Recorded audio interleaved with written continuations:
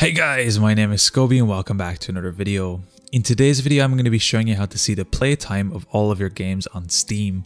This is going to be a nice, quick and easy tutorial. I'm going to be showing you step by step how to do everything. Let's jump right into this.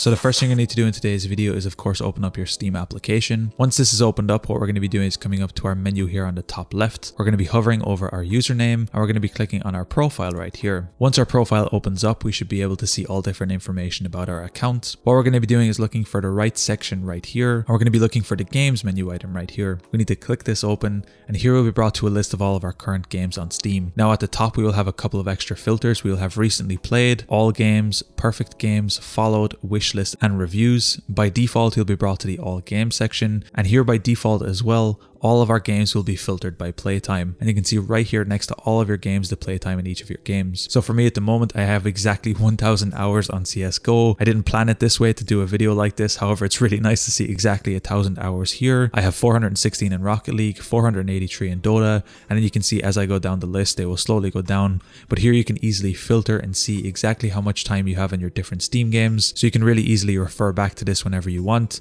to see exactly what your playtime is on each of the games. If you would like to change any of the filters, you can change them here on the right. You can sort by playtime, name, or achievement completion. And if you'd like to filter games by search, you can do that here. Anyway guys, it's as easy as that to see your playtime for your games on Steam. If you guys enjoyed this tutorial, be sure to drop a like. Subscribe if you're new, check out the other videos on the channel. I'm going to be leaving a link down below to my PayPal if you found these videos helpful and you want to support me. Anyway guys, thank you so much for watching. Until next time, as always, keep it saucy. Peace.